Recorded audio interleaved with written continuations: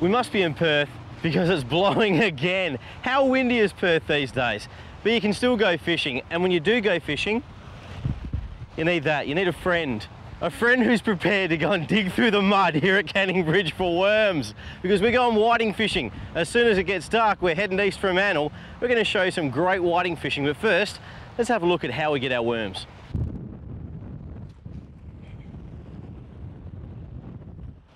Now, just any old garden worm isn't going to do. We need bloodworms, and that's a bloodworm right there. They live in the river mud, and you can actually dig for these. It's quite legal here in the Canning or the Swan River. That's a beautiful bloodworm. Look how long it is. We use them whole, and the whiting just love them. Have a look at Ryan, eh? Don't you wish you had a friend like that? Or sucker, perhaps.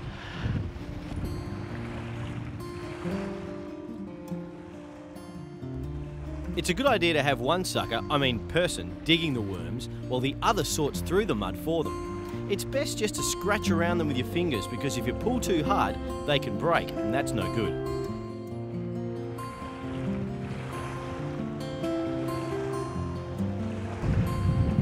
Yeah, the water's pretty cold. Looks like it's cold anyway. That's a final result. Lots of nice bloodworms, lots of pippies, all nice and clean, ready for the East Freo whiting. But one more thing before we go, we'll get a shovel, get all this sand back in the water, leave the banks the way we came.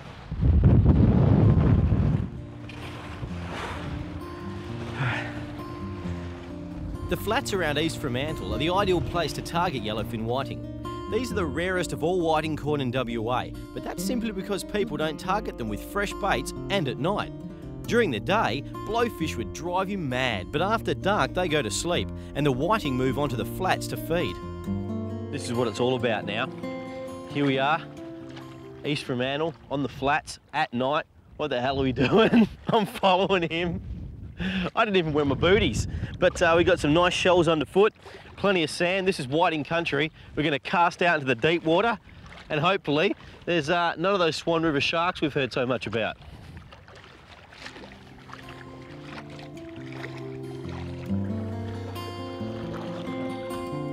Yep, on. I think that's a brim, a little tarwine there, Ryan. Yeah, that's good. Your first fish of the night. Oh, first fish of the night. Oh, I'm going to touch here as well, Steve. Means I'm going to rebait though. They don't fight all that hard when they're about 400 metres. Here we go. Check this out. Bit of night fishing on the flats. How good's that?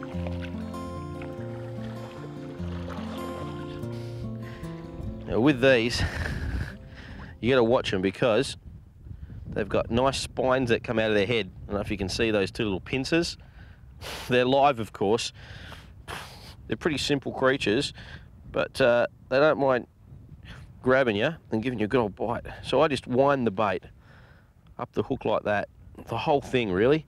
Whiting just love them, especially whole and especially live. Look at that. Fantastic, all the way at the shank. Being careful to keep your fingers away from the pointy bit, because if this thing latches onto you, well, it's not one of life's more pleasant experiences, I'll put it that way. Now in the water, have a look. Look at that. That'll just sit down there in the water, on the bottom, just like a worm, and they'll think it's Christmas, but little do they know, it's attached to Steve. What are we doing out here? This doesn't look right. Now, all you have to do is just let it sit there. Finger, just like a trigger, feeling for bites. That's all you need. And when you feel the tap tap, you just give a little twitch. Don't have to rip the fish's head off. Ryan, better fish, but I think it's still a tarwine. He's fighting pretty hard. You never know. Really? Yeah, sometimes you pick it for a tarwine, and before you know it, it's a whiting. It generally takes a little bit of extra line, so it may be a tarwine, I think. It's got some weight, look at that. Oh, yeah, it's a tarwine. It is a tarwine. Bigger than the first. Hey, look, I really put a lot of time into that bait. That's pretty cheeky. And you've taken the whole thing too. Naughty tarwine. Go on, go away. Tell your friends to stay away from me.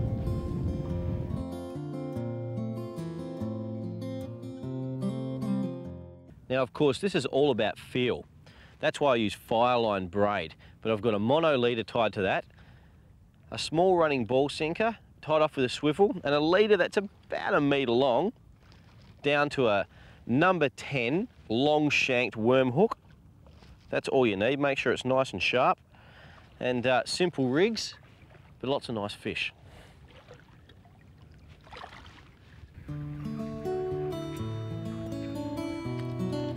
Oh, Ryan, I don't know what I'm doing wrong, mate, but I'm getting all the tarwine. Well, I'm not even getting a bite at this stage, but that could be a good thing. That means that maybe a big whiting out there just waiting to get my bait. Well, I've seen you do that before. Ooh, going for it now. Even this is great fun. Look at that. They're hard fighting fish, these tarwine, even the small ones. You get a big one on, you'll know about it.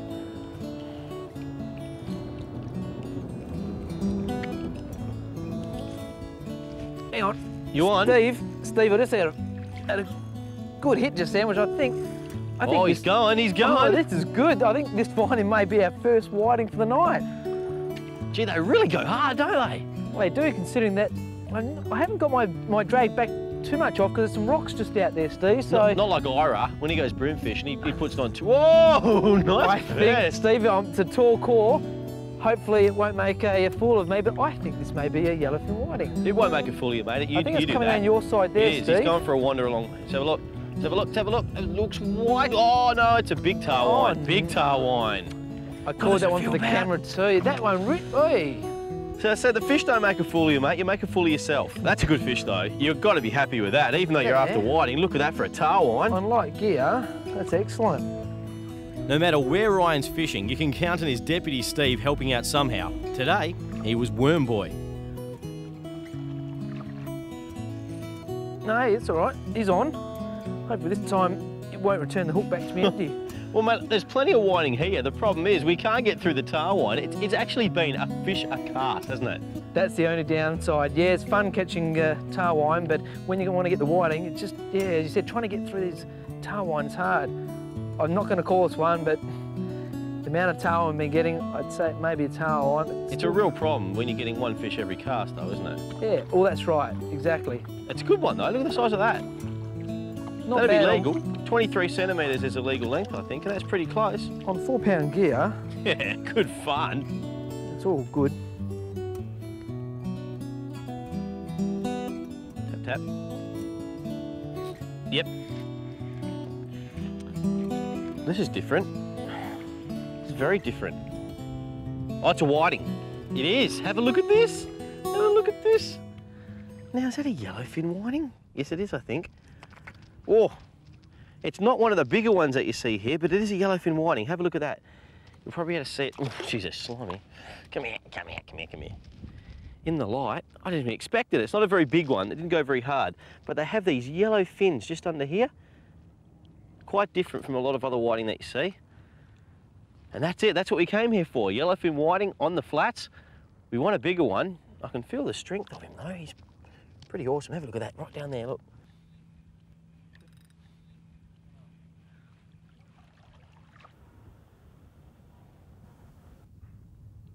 It's always a way. Steve's just taken off there to re-rig because I think he got done in by a silver bream, and I'm getting a bite. This was a good bite. Come on, that was a whiting. That was a big tap, tap, tap, which is often what the whiting do with a silver bream. They mouth it, they play around with it. Come on. Is he on? He is on. He was only, I think, in shallow. There he is. Okay, he's only a small whiting. That's probably why I expected a bit of a run, but that's what Steve and I came here to chase. Yellowfin whiting. Look at that. In the Swan River. He really is a small specimen, but great eating. Whoop. Well, there you go. Look at that. In the water, great eating. And that's what we came here to see.